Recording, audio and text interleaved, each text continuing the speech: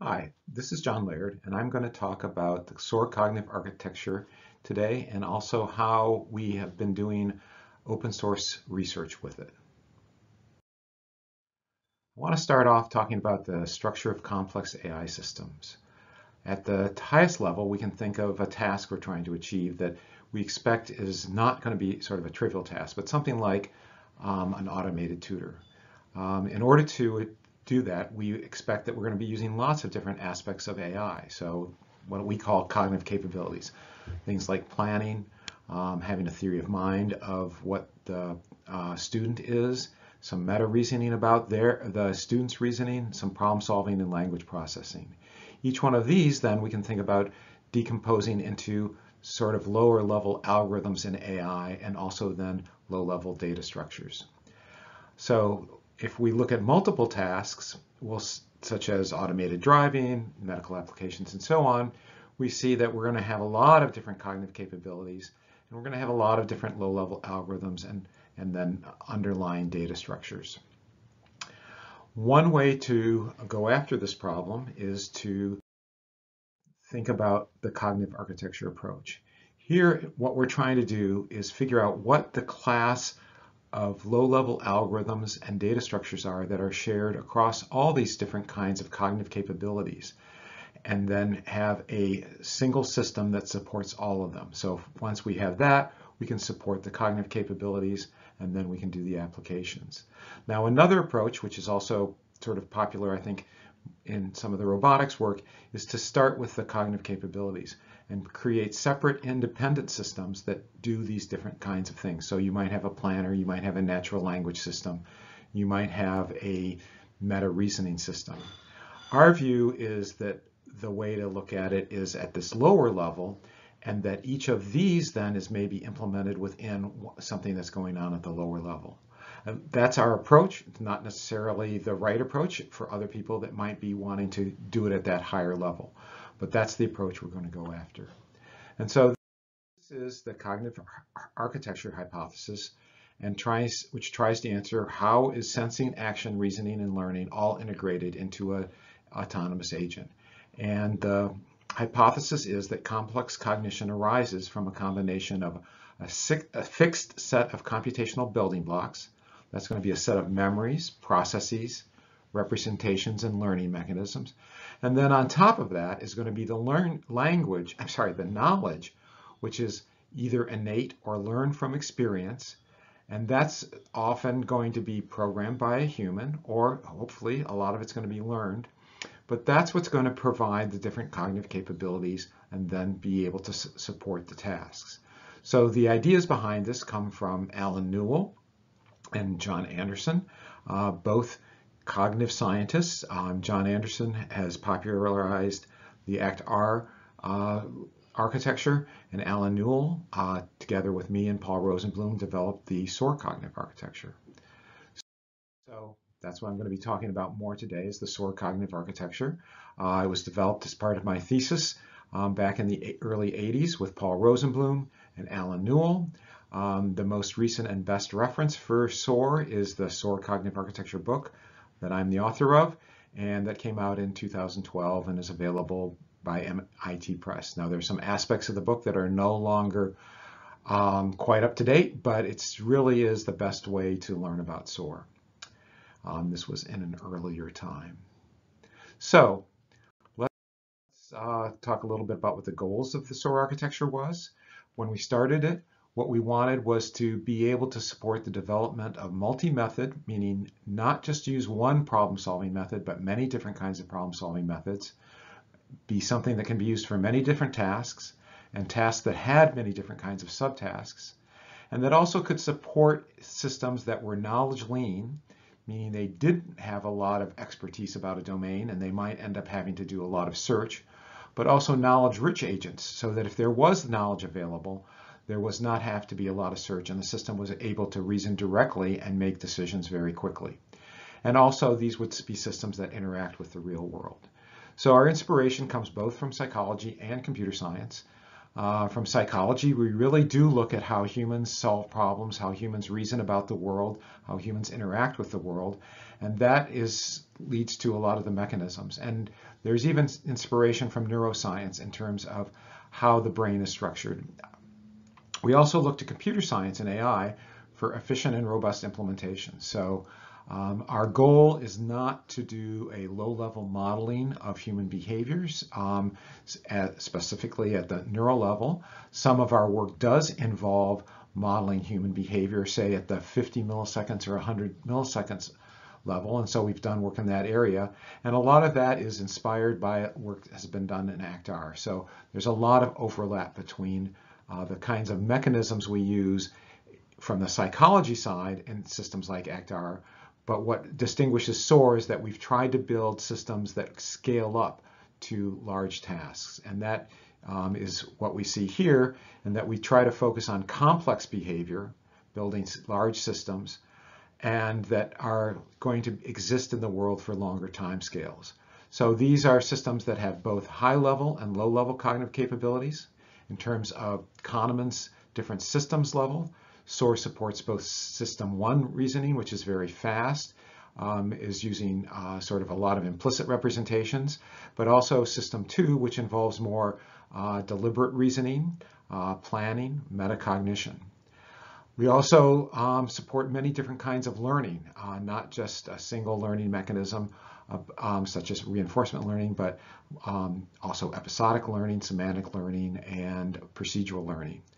And finally, the goal is to have systems that are very efficient in execution and scale to very large knowledge bases. So these are systems that can be real-time in robotic applications or other kinds of embedded simulated worlds, and that they can both be programmed with lots of knowledge, or they can learn a lot of knowledge over time.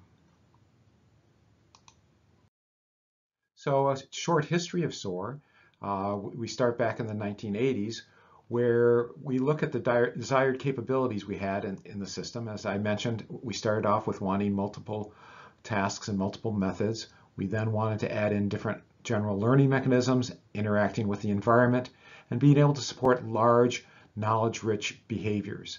And we've added in task learning, more human collaborative capabilities, and what we'll talk about in a little bit is comprehensive task learning. In terms of the underlying mechanisms, we started out with a symbolic system that was based on problem spaces and rule-based systems. We've also then added different mechanisms over time.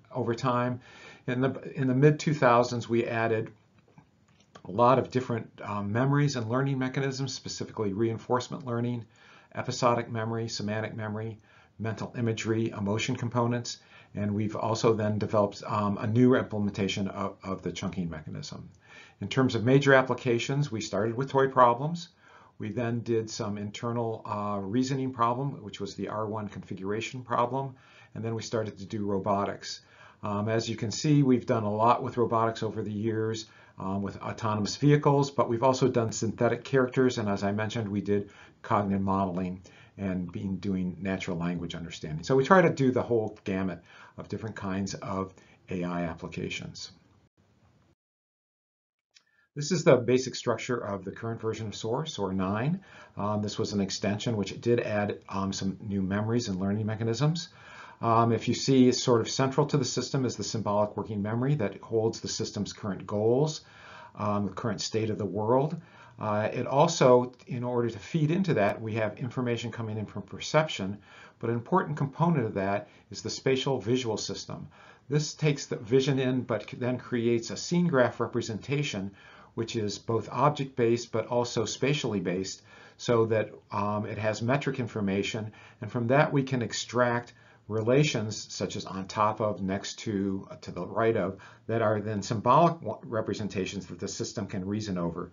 Having that kind of information in the working memory would be very expensive to match against, so that is a reason why we move this out to a spatial visual system and then do the reasoning symbolically.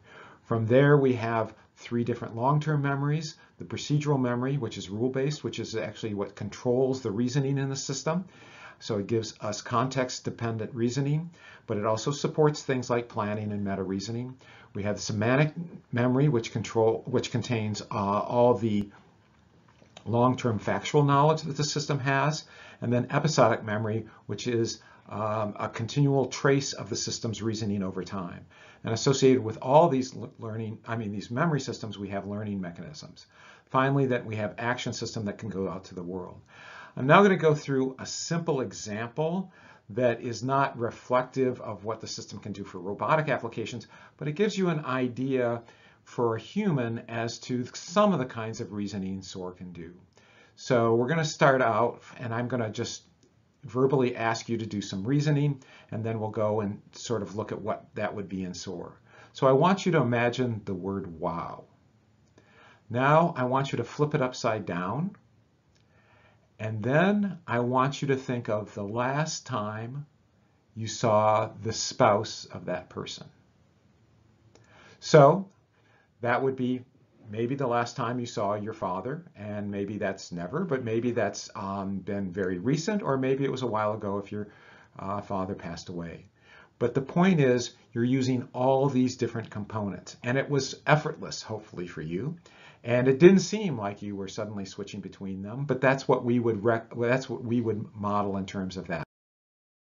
So if we go through how that would happen in Soar, we get audio perception of imagining the word wow. We then have to go into semantic memory in order to translate that into symbol structures. And then once we have that, that's going to be used to access procedural knowledge that actually will cause that to be imagined. So we have some skill about how to do imagination, and that then is imagined in the visual buffer. We then say rotate, and that's maybe nobody's ever asked you to rotate something in your visual memory before, but that would come in, go to symbol rotate, and then that would have to go into procedural knowledge as to how that would be performed, and then we would rotate that. And then this is where things get a little interesting, I think, is that we have this representation here that is a non-symbolic representation. These are the actual characters, and we have to parse it. So we originally parsed wow coming in through an audio channel and then making contact with our semantic information. Now we're parsing mom coming through an internal, I would claim, visual representation, and then we're going to make contact to the symbol mom, and that's some symbol. But then we say, look up the, say something about a spouse. That's going to have to go into semantic memory as to who's the spouse of mom. That would be your father. And then that would be something we then go and search in episodic memory for. When have we seen that person? And we might get some episode. Here it's E555 that we then retrieve, and that has associated last Sunday, and so then we would say Sunday. So this is an idea of just how all these different memories and representations can be used in order to perform a task. So Soar has been used in lots of different tasks. Here are some of the example virtual environments Soar has been used in, where Soar is often used as a synthetic entity that's controlling something in an environment. So for example, we had a little game that we created called Haunt, where Soar controlled a ghost. We've done some military applications where Soar controls vehicles.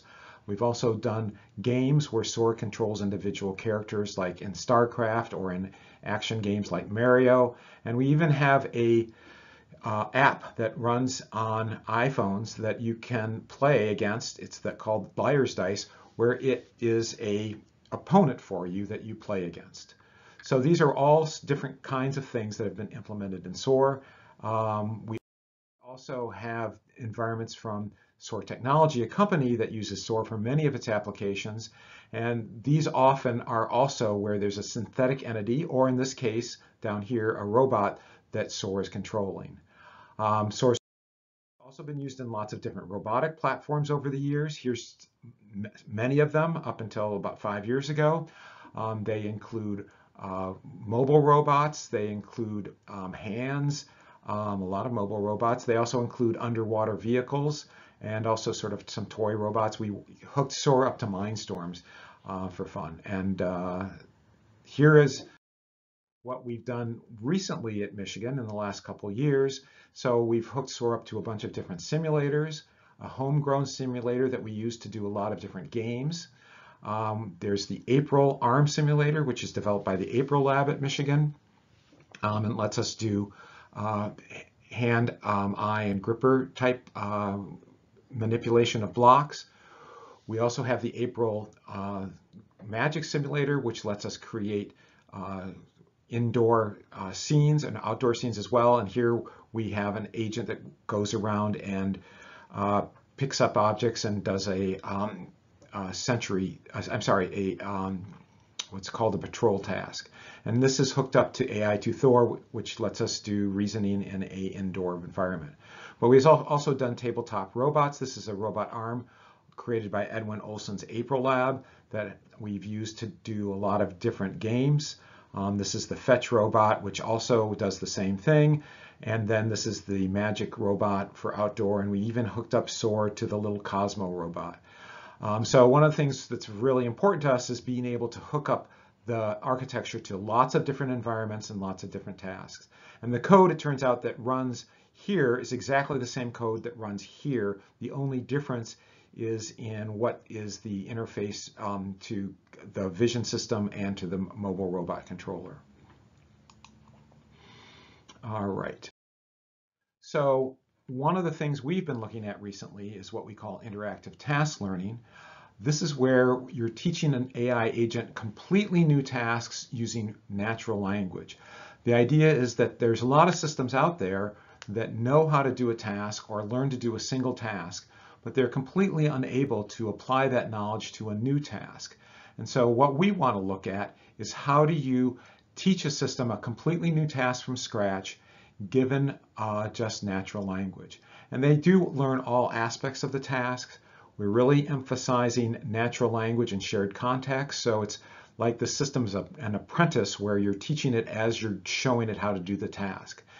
What we want to do is have this natural, which means it has to be real-time, online, with one-shot learning, and it reuses knowledge learned from previous instruction.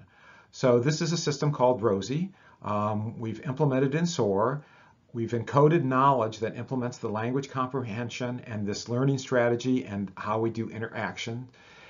We have it learn office tasks, like in the simulator I showed earlier about doing patrol tasks.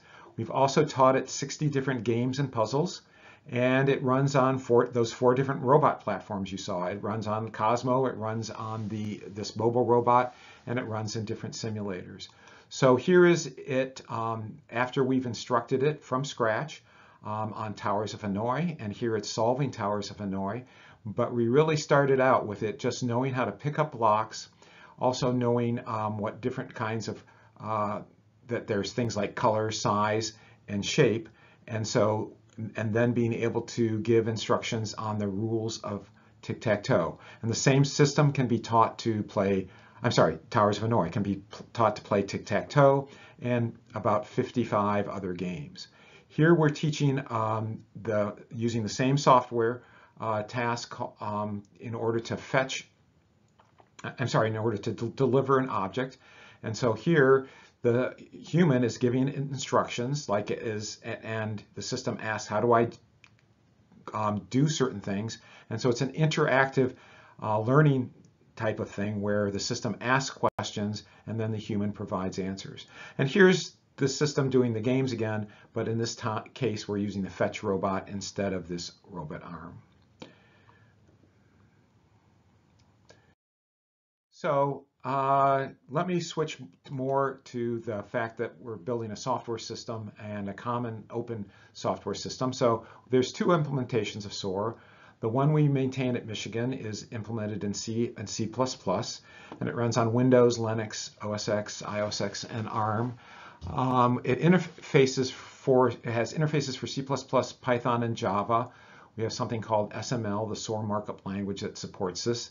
This is the cutting edge research implementation. It's the one that all my students use, and it has all the new learning algorithms and all the most powerful semantic memory module. It also is the most efficient implementation, and it's open source, free, and maintained by the University of Michigan. There's also a system, this is when we say Soar, we usually mean the CSOAR version. There's also Java Soar, or JSOAR, which is implemented in Java. It is supposed to be exactly the same as CSOAR. Unfortunately, because of resources, we're not able to keep it up with the version of CSOAR, so it's in version 9.3. It has better graphical debugger and scripting capabilities because it's implemented in Java. And the idea is that it possibly has better multi-language support, better multi-threading, and a cleaner integration with Java Enterprise System. It's also open source, it's also free, and it's maintained by Soar Technology. So here's some of the example users we have over the years. We have a lot of different academic users. The main one is the University of Michigan, but it is used in Georgia Tech, University of Portland, and a lot of other universities. Sometimes this will be only a single professor at a given university, although there was a bigger effort at Penn State. And sometimes they will use it for a while and then not use it because they're doing other things. So there was some years ago, it was used extensively at the University of Southern California and the Institute for Creative Technology, but it's also been used worldwide in Israel, Brazil, and Korea. There's also companies that use it. Soar Technology uses it for intelligent training and autonomous vehicles. They do a lot of other AI techniques, but this is one of the systems they use. PARC, which used to be Xerox PARC, is using it for cognitive systems research and development with applications of interactive task learning to healthcare.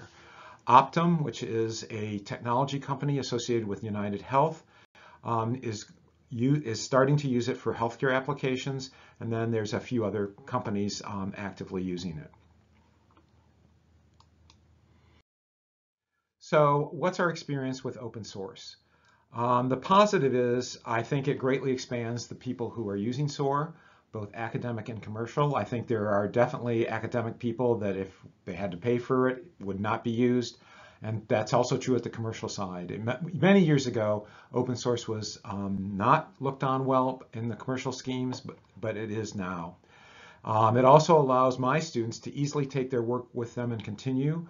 The PARC work is being done by Shivali Mohan, who was a student here and had taken some of her work and is now using it at PARC. It also leads to unexpected contacts and usage. It's just being out there that people can download. Sometimes we only find out that people are using Soar when Google Scholar shows up as that they have a reference to our work. So that's kind of cool. I wish we had more contact with them, but it just shows that we've been able to package Soar in a way that people can just download it and start using it on their own. The negatives are the obvious maintenance and release issues. We do extensive testing before release, but it is very time consuming. The good thing is the University of Michigan students are probably the heaviest, most aggressive users of Soar. So we usually find all the bugs ourselves, and we've had good experience the last couple of releases where when it goes out, we don't have to fix bugs and things like that.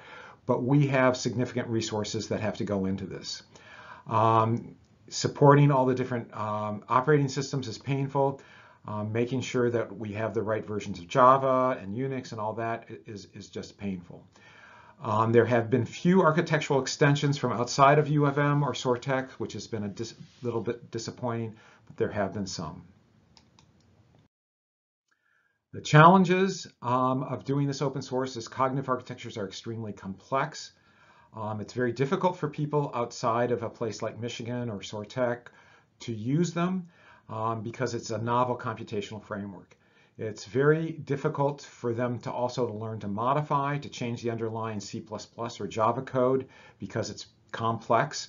And it also sometimes requires, whenever we hook up to a new robot, we have to develop an interface. Now we build off our existing interfaces, and sometimes we can use the fact that we have interfaces to ROS, and we can have support for Python and Java, but it still is work to do. So to connect up to the Cosmo took some work. You have to write the interface for input and output.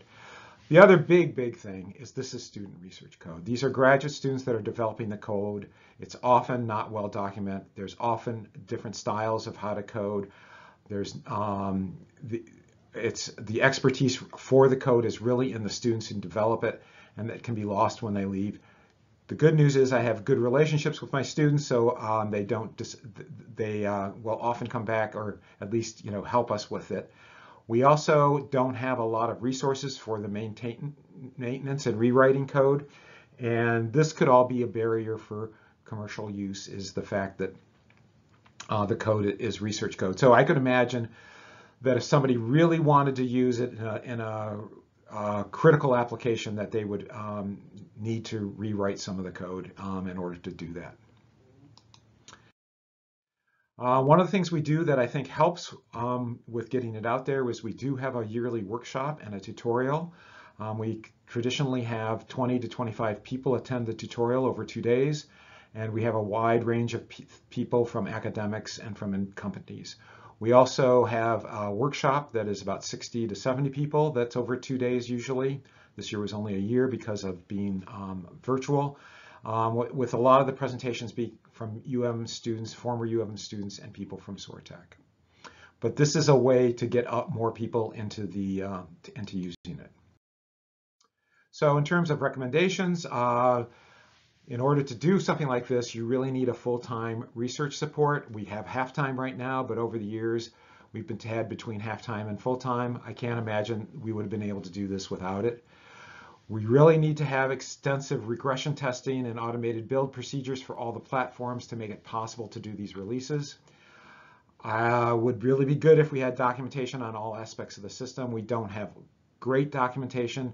We do have tutorials for using Soar, but not on how to, say, make changes to the episodic memory system. We have pretty good tutorials and manuals, and the fact that we have a Soar book, I think, makes things a good thing, and I think that's really critical. I think it's really important to have systems that people can download, and maybe that's something we need to do more of. We have some example code, but it would be good to have more. And you do need to have a general approach to interfacing to other systems, whether it's through ROS, which only provides some things. We have our own that also hooks to ROS, and that has helped a lot. So that's sort of my talk. I hope we can have a discussion about this. I look forward to the rest of the